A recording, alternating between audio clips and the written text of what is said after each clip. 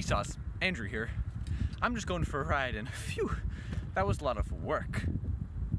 Work is a change in energy. But what is energy?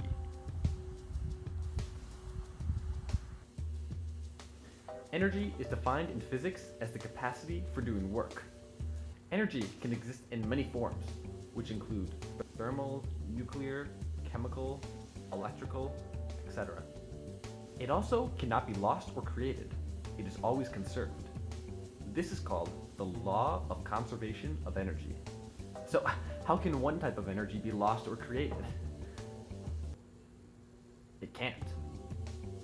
Energy can be converted into other forms of energy, meaning that chemicals can become nuclear, which can become thermal, and so on.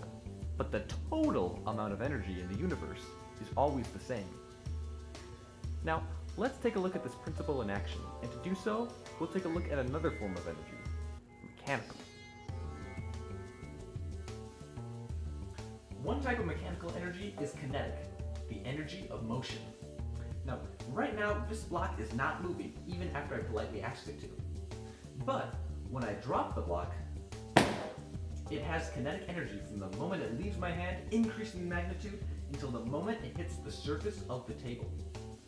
Now, since we're on the surface of Earth, the object is accelerating due to the force of gravity. Every object on Earth experiences the force of gravity. It's the force that pulls the block down to the surface of the table. And because of this, there's also another form of energy in play here. Gravitational potential energy. Now, potential energy works a little differently than kinetic energy. It's energy that is stored, ready to be converted into other types of energy. And the farther away an object is from the surface of the Earth, the more gravitational potential energy it has. So, when I hold the block 1 meter above the surface of the Earth, and knowing that its mass is 0.091 kilograms, and the acceleration due to gravity on the surface of the Earth is 9.81 meters per second squared, we can record the magnitude of its potential energy as 0.893 joules. And when I drop it, all of its potential energy will transform into kinetic energy. Let's take a look.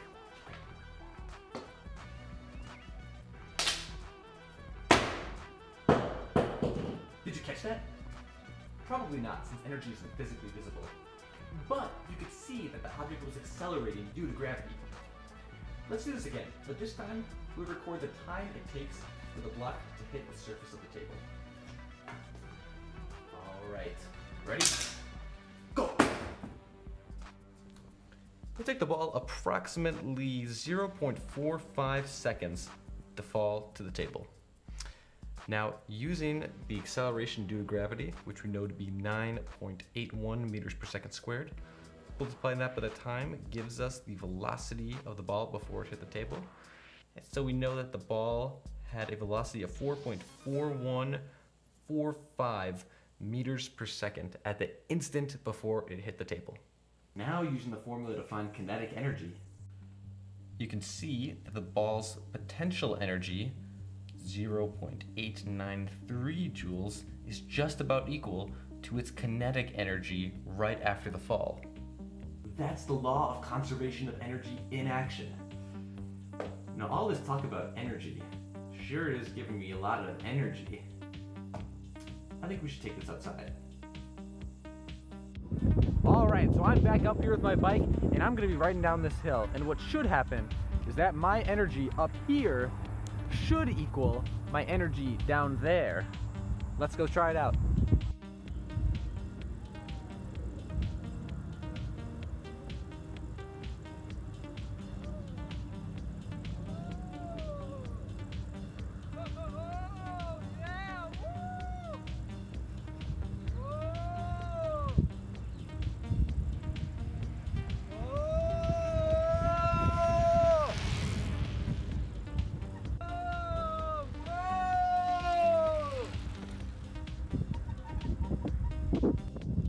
Oh, let's check the speed on that one.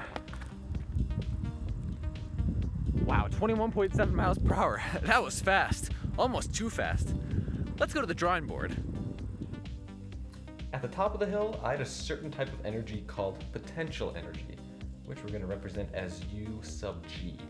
At the bottom of the hill, I had kinetic energy, which we're going to represent as U sub k. Now, what I want to figure out is the final velocity that I had at the bottom of the hill and see if that matched what our actual value was. Now, to calculate potential energy, we have to use the equation mass times acceleration due to gravity times height. Now, to solve for kinetic energy, we're going to use the equation 1/2 times mass times velocity squared. Now, since our potential energy at the top of the hill was equal to our kinetic energy at the bottom, we can simply set these two equations equal to each other. So that becomes mgh equals 1/2 mv squared. And because there's a mass on both sides, we can just cancel that out. That makes this equation a lot easier. Now, g, we know, is the acceleration due to gravity, which we know to be 9.81 meters per second. And the height of the hill that I was on, from where I started to where it ended, was approximately 10 meters. So we'll use 10 right there.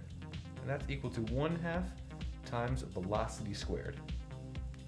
Now we can multiply these two numbers together and multiply both sides by 2 to get rid of that 1/2. And then we get 196.2 equals velocity squared. And we're just going to take the square root of both sides, and using our handy dandy calculator, square root of 196.2, our final velocity is approximately 14 meters per second. And converted to miles per hour, that's about 31 miles per hour. Yet the actual velocity recorded outside was only 21.7 miles per hour. Okay, what the heck? Why is the velocity I calculated here not equal to the velocity that I was actually going? Did I break physics? Did I break the law of conservation of energy? No, that's illegal. Energy was indeed conserved, but not all of it was transferred into kinetic energy. Friction is the resistance that one object or surface encounters when moving over another. When I rub my hands together really quickly, my hands are experiencing friction. It kind of burns, so I'm going to stop now. Burns, heat, thermal energy. You see, energy can be converted into thermal energy. It takes kinetic energy for me to rub my hands together, and the more I do it, the hotter and hotter it gets. This is because the kinetic energy of my hands is transferred into thermal energy by friction. The wheels of this bike just so happen to rub against the pavement here. This creates friction between the wheels and the pavement, thus creating thermal energy. Great, now this throws off our calculations. Now the potential energy at the top of the hill is not equal to our kinetic energy at the bottom. Instead, our potential energy at the top is equal to the kinetic energy at the bottom and the thermal energy created by the bike. Friction now affects our equation. Now, our gravitational potential energy doesn't equal our kinetic energy, but instead, our gravitational potential energy equals our kinetic energy plus our thermal energy. But wait, there's still one type of energy we forgot to account for: rotational energy. Also known as angular kinetic energy, it is kinetic energy caused by the rotation of an object. Now, remember, there was friction on the hill. If there was no friction at all, the wheels on my bike wouldn't roll at all. They would just slide down like this. However, on a surface with friction, the wheels roll due to the resistance caused by the friction, like this. Now we have to update our equation yet again. Now our gravitational potential energy equals our kinetic energy plus our thermal energy plus our rotational energy. And now this makes a lot more sense. Our gravitational potential energy is the same as it always was, yet is being converted into more types of energy, which means our kinetic energy is less than we initially thought it would be, and in turn, our velocity is less than we predicted it would be. But wait, there's more. There was also wind outside, which affected how fast I moved down the hill. Also, the planet's alignments affected my gravitational energy. The springs and suspension forces in my bike, the air molecules between me and my bike, the electrons and protons between me, my bike, and the road.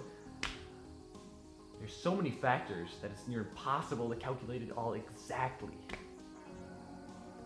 But those tiny factors aren't really what matters. What matters is that we know they exist and we can understand them in the real world. And hey, that's pretty cool. You can always break the law, but you can never break the laws of physics. And as always, thanks for watching.